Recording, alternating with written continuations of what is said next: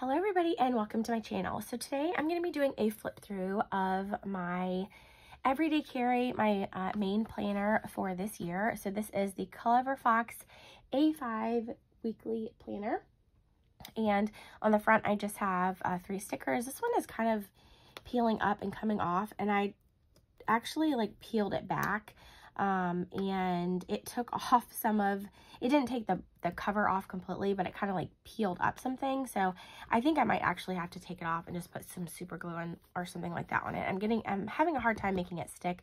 I think this is faux leather, so it's probably not the best surface for the planners, but these other two don't seem to be having any problems. So I think I'm gonna have to work on that one. So this is the front. Really simple and nothing on the back. So we are going to do a full walkthrough and I'm going to show you how I've been using it. So I just have one sticker right there. And then this is the first area that we're going to go over. I haven't filled this out yet. I'm still kind of thinking about what I want to include on these pages. So I just have it simply decorated. And then the next section, I think these were vision, I think on the top it said vision board, and I kind of just covered it up and wrote down a model prayer and just some notes about that. And then I have a note section over here. Excuse me. Then we have my goal section, and I have been slowly filling this out also. So as I think about things, I've been going in and, just taking my time and really writing down goals. I don't, to be honest, like to make goals, especially for a whole year, because so much can happen in a year, and I don't know. I'm still on the fence about it. I haven't made yearly goals in a very long time, so I'm gonna try it this year and we'll see what happens. Okay, so the next section, I did enjoy doing this section. This is my focus, and I think maybe you were supposed to, since it says goal 1 through 5, the idea is maybe take some of these goals and put them over here. I didn't do that at all. These, I really kind of honed in on what I want my focus to be on. Most of them are all faith-based, and I really wanted that to be my focal point for this upcoming year. So different categories. The mind map, I also have not figured out how I'm going to fill it out yet, so stay tuned for that. So this page is still blank. All right, so our important dates section, I'm going to fill this out after I film this video, so no one's information is on the internet. But I'll probably just put birthdays, maybe some school dates, deadlines, things like that. They haven't finalized our teaching calendar yet, so that's kind of up in the air for the end of this year. So this is the important dates section. Next, we have our year overview for 2024 and 2025. The only thing I did on these pages were add stickers, and then I took a Zig color dot. It was, I think, pastel blue or powder blue, and I just dotted the holidays that were written down here. I probably won't do it for 2025 because I'll have a new planner at that point. So I just went ahead and did it for 2024, really, if I need to look ahead for anything.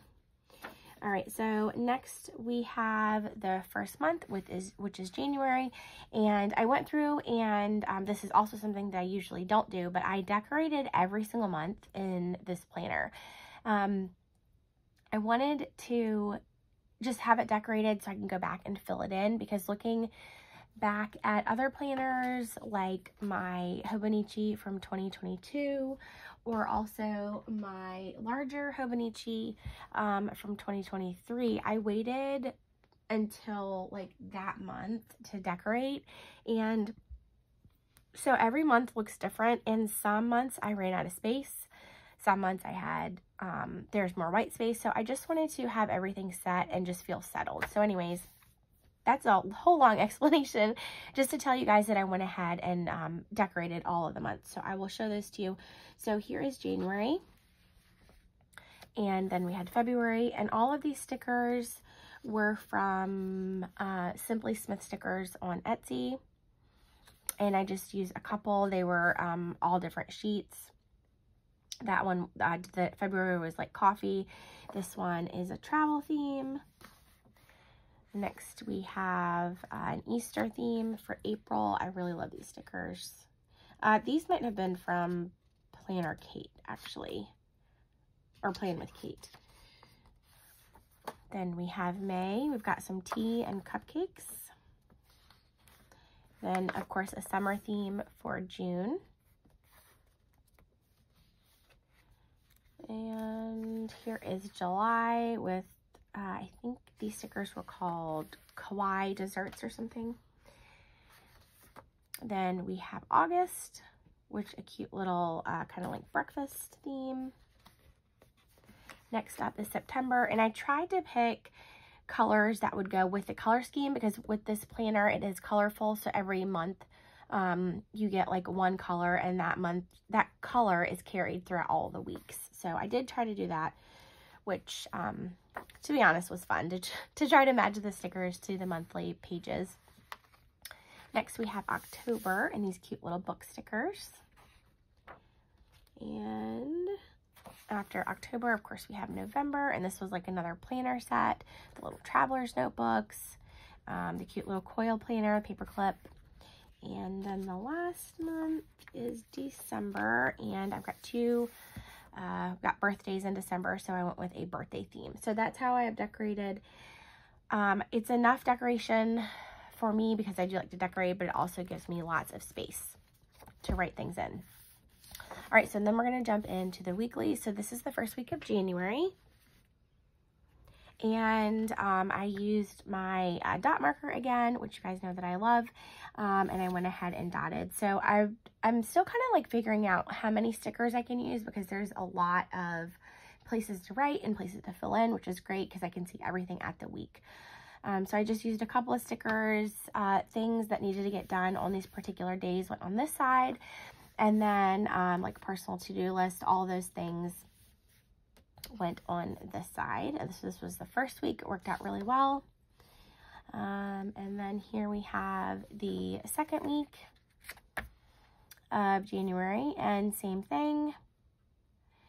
Some more decorating, and the pen that I'm using is the Pilot Juice Up, which I haven't really loved in any other planner except this planner because this paper is really nice and thick and the pen just like glides over it.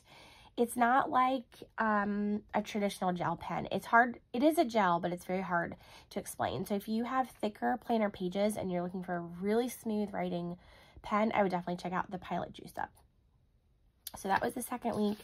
And then here we have the third week decorated and kind of ready to go. I used larger stickers this week and then tracked the weather because fingers crossed we might get some snow. That would just be great.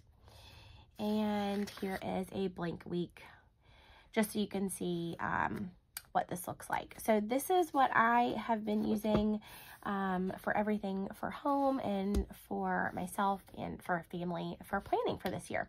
So I hope you guys like this video. Subscribe if you haven't already, and I'll talk to you in my next one. Bye.